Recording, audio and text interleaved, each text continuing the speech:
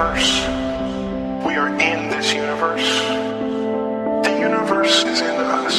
Yes, the universe is in us. We are part of this universe. We are in this universe. The universe itself exists within us. We are part of this universe. We are in this universe. The universe is in us. Yes, the universe is in us. Every atom in your body came from a star that exploded. You are all stardust. You are all stardust. From a star that exploded. Look up at the night sky. We are part of it. The universe itself exists within us. We are stardust in the highest exalted way, called by the universe, reaching out to the universe. We are stardust in the highest exalted way, reaching out to the universe with these methods and tools of science.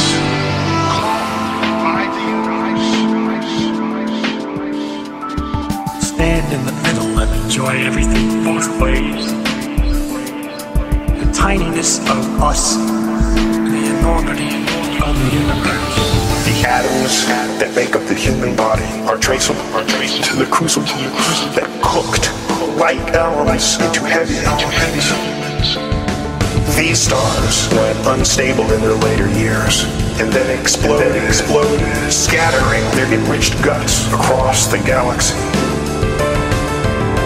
Look up at the night sky. We are part of it.